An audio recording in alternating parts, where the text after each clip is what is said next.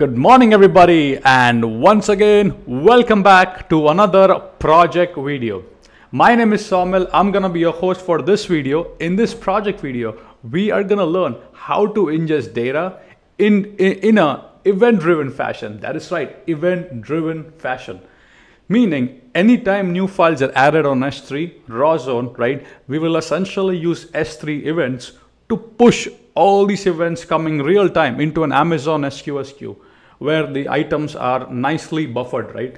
Now, using Glue job, we are gonna poll the Amazon SQS queue, grab the messages, read the data as a Glue data frame or a Spark data frame, perform upsert/insert/bulk insert on a Hoodie transactional data lake.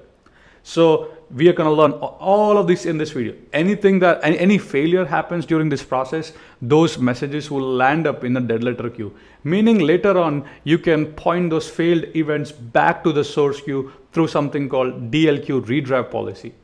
So this is what we're going to build in this project video.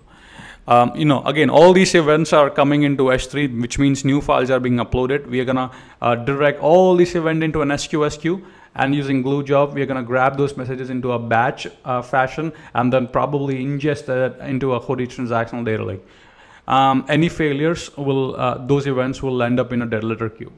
So I hope you guys are excited. Now let's get started.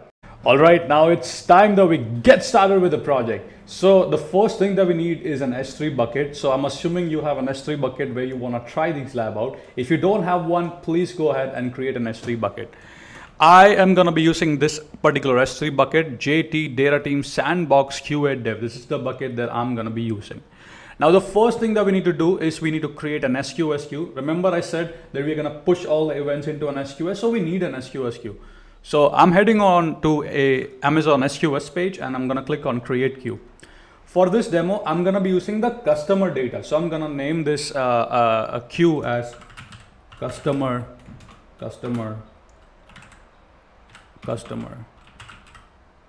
I can just name it customer queue. That's all right. And then leave everything to default. Click on Create Queue. Now we need to add a policy so that we can push this event into an SQS queue. So back into my my code editor, I have this policy. All you need to do in this policy, guys, put your queue ARN over here. So I'm gonna do that right now in front of you. So copy this ARN. And I'll be replacing this over here. Put your AWS account ID here and then put your bucket name over here. Now I will copy this. Then once I'm done with that, so now I'll head over to the access policy, click on the edit button, scroll down, paste this in and then click on save.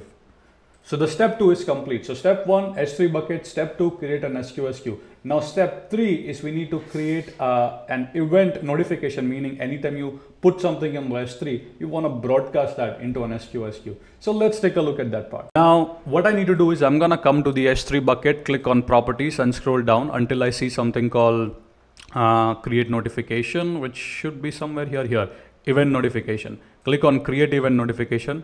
I'm going to say customer data processing. Again, you can name it anything.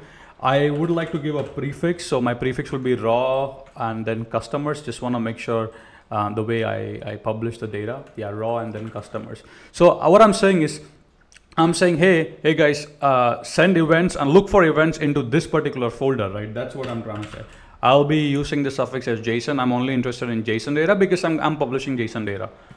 I'm going to be creating on put, which means anytime a new file is created, I would like to receive that event so that I can process that with Glue. All of that looks fantastic. Now come to SQS queue on the destination part and then select your queue, that is customer queue. Click on save changes.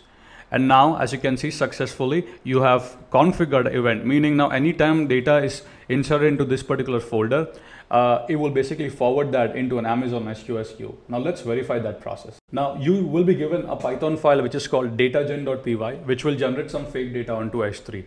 So again, I'm sharing my screen. Again, make sure you put your AWS access, secret and region and the bucket name over here. Again, very simple file. All this Python file does is basically publishes or does a put file on the S3. Okay. So right now, just make sure that I do not have any folders or any files here. Okay, nothing, right? So now I'm gonna right click and click on run.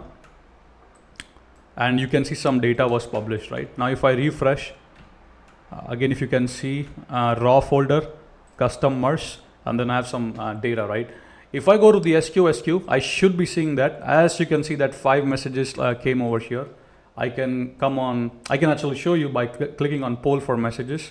And here you can see that event successfully came into Amazon SQS queue. Fantastic. Now the last part is processing that using Glue. Let me show you that part. Now the Glue job is one of the most important part of the project, which is gonna poll the queue and read messages and process the data and perform an upsert on a Hoodie Transactional Data Lake. Let's take a look at the code. All right, back to my screen. Here I have imports. So again, I don't need to explain you anything here. Here I'm creating a Spark session. Here I'm creating a Glue context. Again, pretty straightforward. Now I have 4 functions, actually 3 functions and 1 class. I have a class called Polar. This basically does all the action related to the SQS. So if you open up the Polar class, I have 2 methods, that is get message and commit. Get message is gonna get the messages from the queue, and the commit is gonna basically the messages that you are already processed is gonna prune or delete them from the queue because you already processed that. So again, as you can see, get messages takes a batch size. You can configure the batch size. The batch size is set to 10 in the constructor, right? Hopefully made sense. Read data from S3. This again takes the path, as you can see over here, and then all it does is basically returns, converts a Glue data frame into a Spark data frame. Then I have a method called upsert Hoodie table. Now let's take a look at the function. So here you will put your queue URL. So I'm gonna go to the Amazon SQS, and this is the queue URL. I'm gonna insert this queue URL over here on line 261. Polar, creating an instance of class Polar, providing in the URL. While true, keep listening. Messages, get the messages from the queue. If you do not have messages, break, which means I do not have any more messages to process. Else, I invoke a function called process message. Inside the process message, what I do is basically I iterate over the message. I create an S3 file, and then basically all the S3 files I append it into an array called batch files. And if the batch file is not none, I create a Spark data frame object. I print the Spark data frame, and then I'm performing an upsert on a Hoodie Transactional Data Lake, where my table is customer, record ID, that is the primary key is customer ID, timestamp is precom key is used for dedo purposes, so I'm using a timestamp, table type as copy on write, partition as state, method as upsert. Again, pretty straightforward. So that is the code. Hopefully this code makes sense. Now let's do the Glue job part, right? So now come to Glue and click on Spark script editor. I've already done that. Now what I want to do is I want to copy paste this code that I wrote, dump it over here, click on save. Now the job details part, just want to make sure that you guys know the settings. Type as Spark, Glue version is 4.0, language is Python, G1X. You can use 2 workers, is more than enough, unless you are doing some crazy amount of processing, then you can put like more workers or put it to auto scaling. Anyways, these are important, the Spark job parameters.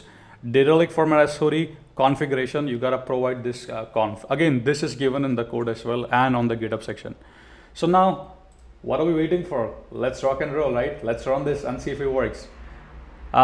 So before I do that, I have like 5 events on the queue. Where is my Glue job? All right. So I'm about to run the job. My job has been started. As you can see, it's in the running state. I'm gonna resume once the job is complete. Okay. Just wanted to show you, see the job is running, right? And if I go to the CloudWatch, as you can see, we are getting these Spark data frames. So we are reading these messages from the SQS queue. If I refresh over here, as you can see, now there are 5 messages. So the number of messages are going down, as you can see. Again, you can configure and play with the batch size if needed. Excuse me. At this point, I assume that, again, as you can see, it is still processing. So once this is done, it's going to perform upsert on a Hoodie Transactional Data Lake. So let's go to S3 and see if we do see a silver zone. Oh yeah, we do see a silver zone, and there you can see, we see Hoodie metadata. Here we see some state, and probably we should be seeing some base file as well. If I go back, again, the job is still running, so might take about some time. So here you can see some Parquet files, the Hoodie metadata. So I would conclude it's working flawlessly, right? And you can adopt this solution at your company or at your firm if needed. If you really like the video and the content, please make sure to give a like and subscribe to the channel. And if you have any other question, please let me know your question in the comment section below. With that being said, keep smiling, keep programming, and I'm gonna see you in the upcoming next videos.